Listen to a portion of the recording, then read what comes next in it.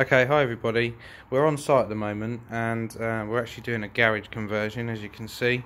Now, in a garage conversion you do a lot of stud work and insulate in between the stud work with a 100mm insulation, vapor barrier over the top. So that does mean there's a lot of cutting. Now with stud work it's always good to get it nice and square, and if you can, frame it up in sections first before you fit it. That's why the Dewalt DCS365 is fantastic for this. No having to worry about cables, although I am needing a cable just for the hoover, but it's one less to worry about. Also, we're using the Dewalt DE7033 stand for it. Now, I love this bit of kit, makes my life a lot easier and it certainly speeds things up. Now, what I tend to do, I use my Draper hoover for extraction.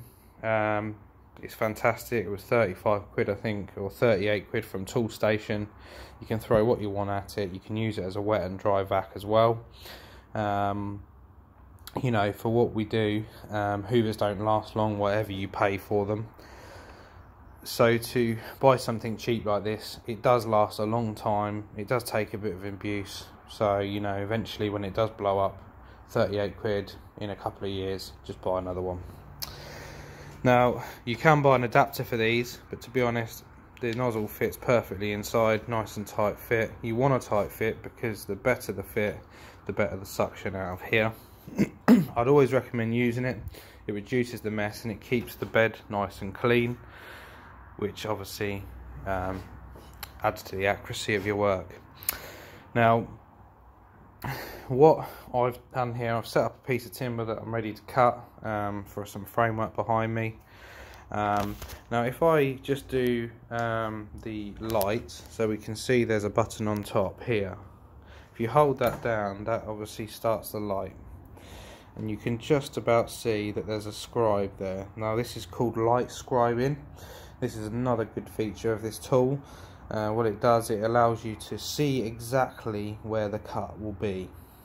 Now obviously on this bit of timber we want it to be 2225mm exact, so we wouldn't cut on the line, we just cut next to the line. So you should hopefully be able to see the line still when we've cut. So I'll do a cut now, you can see how it works. Just mind your ears because this will probably be noisy. So we're starting the hoover up.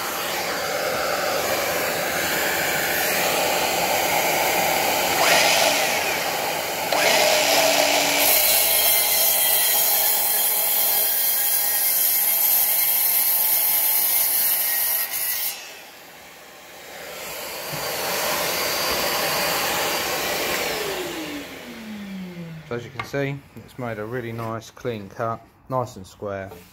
Now you can also see that the bed has got very minimal dust on it. That's why it's so good to use the extraction on it. It just works fantastic and it keeps things nice and clean. Now you will get a tiny bit of build up. So what I tend to do is halfway through the day, I'll just get the hoover nozzle off and just get any excess off that's been missed. It just keeps life nice and easy.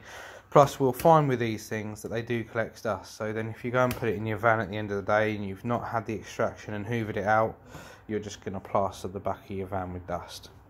So I hope this has been helpful. It's just a part of a video based on obviously the review of the Dewalt mitre saw and the stand, but this is just showing you practically how it works on site.